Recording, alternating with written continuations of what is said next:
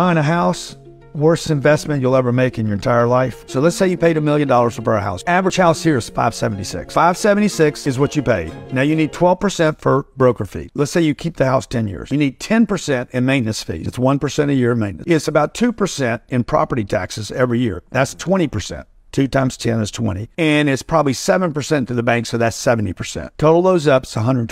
$576,000 home will have to be sold for $1.2 million in 10 years. You're not going to sell it for that. To break even, dead money, and you had to put $100 grand down to do this. They'll borrow money from the Bank of America, and then if they can get some money, more money, then they'll have a little retirement account that funds Wall Street. This is a big game, bro. Rather than buying one house, rent where you live, and take that $100 grand and go buy a piece of real estate where other people live. I just don't need to own a home on the way up. I need to own assets that pay me on the way up. And once I have enough cash flow from the assets paying me, then if I want to go buy a house or a watch or a car, I buy it out of the passive income.